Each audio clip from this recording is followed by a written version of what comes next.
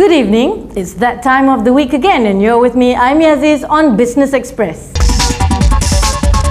Our guest today is Yang Mulia Tengku Tan Sri Mahalil Tengku Arif, the CEO of Proton Holdings Berhad, the national car maker. Yang Mulia Tengku Tan Sri Mahalil is a charismatic leader, and we are told that he is someone who leads from the heart. From this perspective, what are the leadership lessons would you like to pass along to others? We asked him. When you are leading a group of people, especially where we have almost 10,000 people, you got to lead them to the future because you're not dealing with today or yesterday. Therefore, people have to believe in what the destination that you're going to bring them into, because this is their lives.